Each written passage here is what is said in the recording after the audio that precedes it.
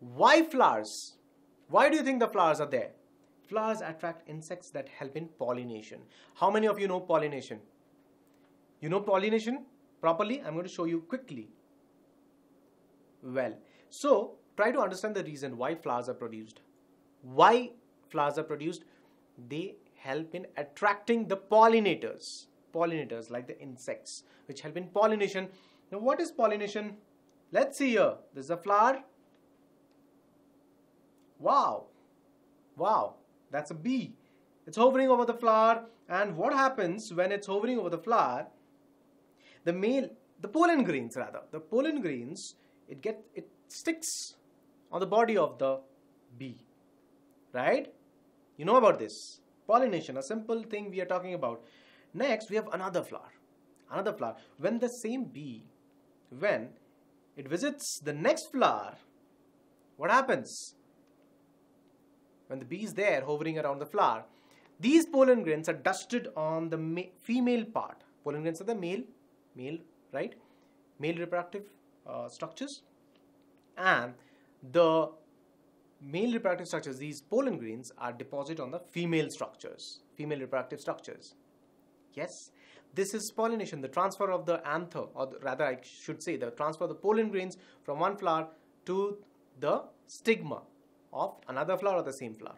Stigma, that's a female part. So this is about pollination, and this is essential for the sexual reproduction in flowering plants. Fine. Let's quickly see the structures. Non-reproductive parts. Sepals. These are the sepals. These protects all the internal parts. It's a outer layer. These are the petals. So these do not directly, these are parts of the flower, but they do not take part in the reproduction process. Now these are the carpels. Carpel, this is the female sex organs which produces the female gametes. Carpel. Okay. Now the carpel is comprised of what? The stigma, this is the style, this is the ovary. Stigma, the topmost part, the tubular part, the tube-like part is the style, and the ovary which have the female gamete. Fine? Yes. Now these are the stamens. I'm talking about the male sex organs. This produces the male gametes, the pollen grains. Now, the anther, yes, this is the filament and various forms of pollen. Now see this image. The structure, the morphology of the pollens are also really interesting because there are many forms, and this is based on, you know what? This is based on what is the mode of pollination. What is the pollinator that is being used by a certain specific type of flowering plant to transfer these pollen grains. Based on that, some have hooks, okay, some are sticky. So these are some of the characteristic features, and they can be really beautiful. They can be of different forms. So pollen, male gametophyte. Well, talking about the male gametophyte a bit, if I show the structure properly, okay. Now if you cut the anther like this and then open it up and try to look like from here at an angle of 90 degrees, right? Straight, if you just try to look like this, then what you will see is these structures. These are called the lobes. There are 4 lobes, tetralocular, 4 lobes, and inside the lobes is present what? The microspore mother cell. The microspore mother cell undergoes meiosis and then forms the microspores. These are the microspores. These separate, and these are the microspores, which are basically what? The pollen grains, which will form the pollen grains, mature and form the pollen grains. Correct? Yes. Now, if male gametophyte is pollen, what is the female gametophyte? This is a bit complex. Yes. Now, you know about the ovary, right? Ovary, this is the female reproductive part. Inside the ovary is the ovule. Inside the ovary is the ovule. Now, ovule is the megasporangium of the angiosperms. Fine. So there you talked about, in case of males, the microsporangium. Here in females, I am talking about the megasporangium. So these consist of the megaspores. Megaspore mother cell undergoes meiosis, try to recall, and forms the megaspores. Yes. So the megaspore mother cell undergoes meiosis, forms 4 haploid megaspores. 3 of them, 3 out of the 4 degenerate. 1 becomes the functional megaspore. It matures. Fine? It matures. It divides. It divides and forms the embryo sac. Embryo sac is basically the female gametophyte. So this is how and what happens over here. You see, this is one megaspore. One megaspore. It starts dividing and yes, it forms the embryo sac, which is a female gametophyte. Fine. Don't worry. You don't have to know the detailed processes, detailed parts right now, because you are going to study in detail when we are dealing with the 12th standard chapter. There we are going to study sexual reproduction in flowering plants. It's a very interesting chapter. Now, let me show you the embryo sac. The embryo sac looks like this. Now, questions right now for this chapter can be asked based on the number of cells and number of nuclei. Just pay attention to the structure properly. So here you see the antipodal cells are here. On this end, the antipodal cells, there are 3 cells, okay? They have, each of them have their nucleus. Now on this, these are the synergids. And this is one egg, which is the female gamete. So how many? We have talked about 6 cells, 6 nuclei. Now the interesting part here is this one. The secondary nucleus, it's a single cell because the cells have fused. The cell, okay? What happens, you know, it's not, I should talk it like when we were talking about this, that through mitosis, this one megaspore, it forms a number of cells. What happens is, at this point of time, when this central cell, it is also called central cell is formed, what happens? The karyokinesis does not happen. That is, nuclear division does not happen. The nuclear division happens, but the cytokinesis does not happen. Understand? Once more. So when the megaspore, it starts dividing mitotically, these cells, all these cells that you're seeing forms. But while the formation of the central cell, what happens?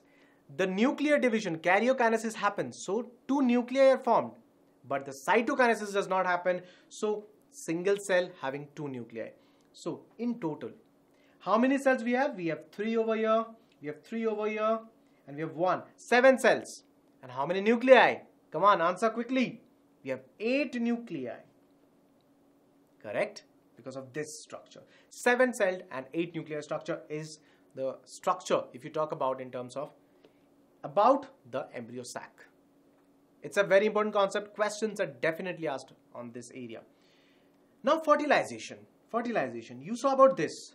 A simple process of pollination, right? Now when these pollen grains are dusted on the stigma, you know what happens? There you are going to study about it. There are some secretions of the stigma. There are some fluids. Okay, it secretes some nutritious medium which is required for the germination of this pollen. You know what happens exactly? The pollen at the starting have 2 cells.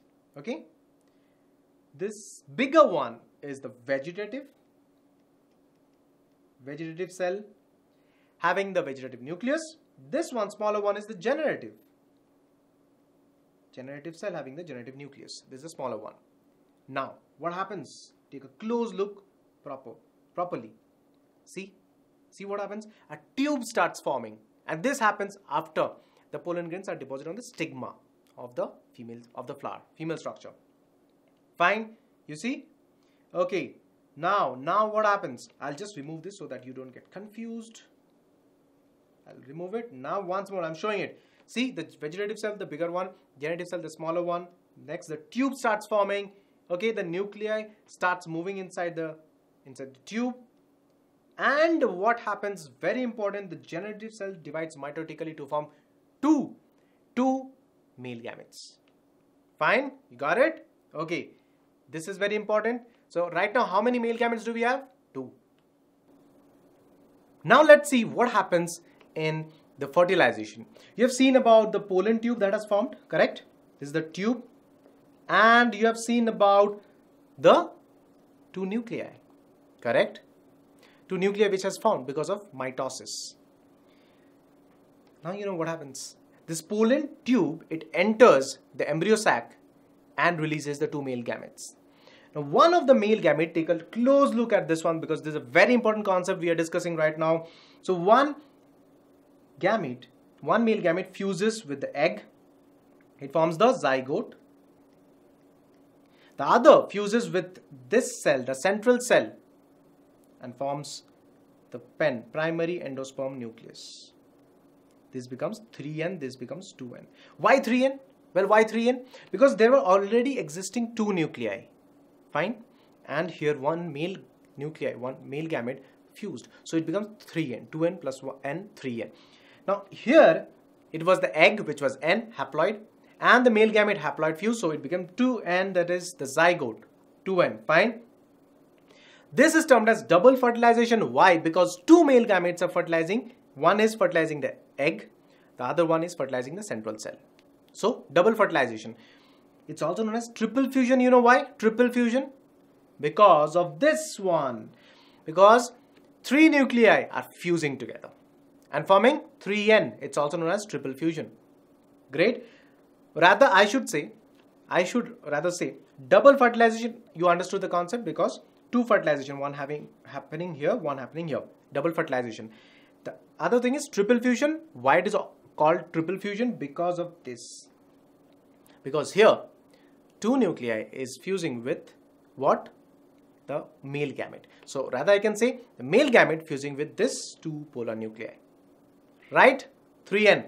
So forms the primary endosperm nucleus, PEN. Well, so you know about this, and yes, the diplontic life cycle. Here the diploid sporophytic stage is the dominant one. Fine. Now I'm going to flash a slide. Don't get scared about this because we have talked about it, and now before I show it to you, quickly go and grab a pen or a pencil and a paper. Again, we are going to do something. We are going to try out something you are going to try out. Right? Quickly, you have 5 seconds to grab a pen and a paper. Come on, let's figure out if whatever we have learned correctly or not. You're going to do now. Fine? Are you ready? Do the diplontic life cycle. From where are you going to start? Don't look at the image totally. Just follow my instructions right now. Start with the flower. Start with the flower here. Here you have the flower. First, just don't have to draw the diagrams. You write the steps. From the flower, just first think about how the female gametophyte will be formed. Right? Female gametophyte. Female gametophyte is where? Here. You have megasporangium, which have the megaspore mother cell. Written, megaspore mother cell undergoes meiosis, forms megaspores. Got it? Out of 4, how many are functional? Only 1. That megaspore, one single functional megaspore, divides mitotically and forms the female gametophyte, which is the embryo sac. On the other hand, now do about the male. You have microsporangium, 4 structures, 4 lobes, right? Tetralocular. It undergoes, so it has the microspore mother cell. It will undergo meiosis and forms microspores, which will mature to form the pollen grains. Now, these are the male gametophyte, the pollens. These are the male gametophyte. Male gametophyte, female gametophyte, we have got. Now what happens? Fertilization. Fertilization. Think about double fertilization. Yes, the pollen tube formation. Fine. 2 male gametes are released. How many? 2. Double fertilization, triple fusion. You have to remember 2 terms. If you do, then you are clear about the concept how fertilization happens in angiosperms. Great. Okay.